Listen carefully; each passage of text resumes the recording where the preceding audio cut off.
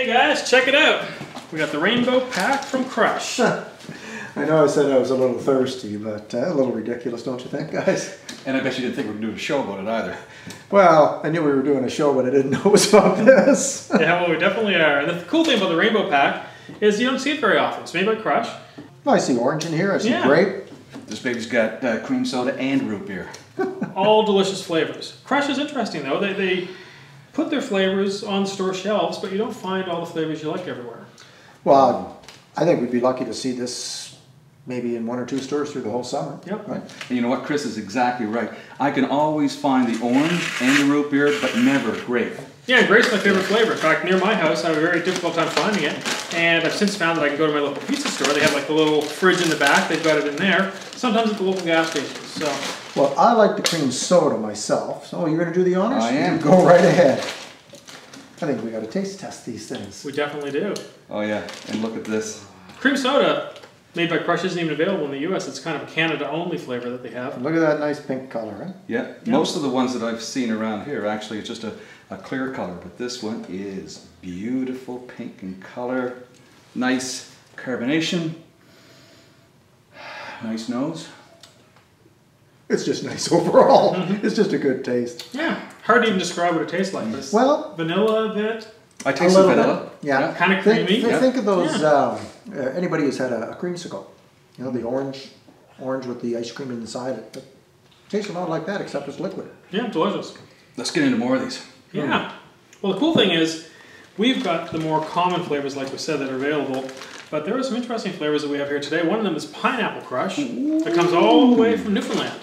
And I cracked this one open. I promise, guys, I did not. I just wanted to smell what it smelled like. So let's try that one first. And you know what else we have?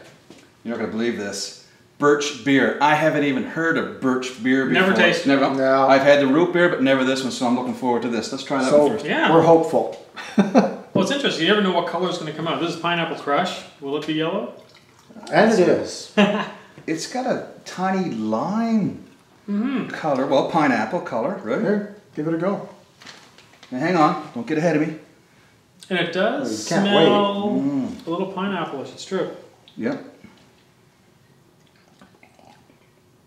Oh, that is nice. It's got a pineapple tinge to it, for sure. And almost a little ginger ale-y. It's delicious. No wonder they've been keeping it to themselves. If you could close your eyes, I can almost believe that this was sort of the blue flavor that you get on like snow cones. Yeah. Yes. Come on, where's the other one? Let's try the other one. Okay. Delicious. Oh, that is nice. I'm going to tuck that one away. So this is the Birch beer. Birch beer as well. You do the honors, sir? Oh, yeah.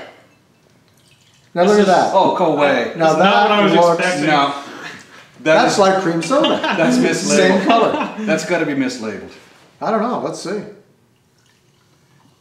Nice.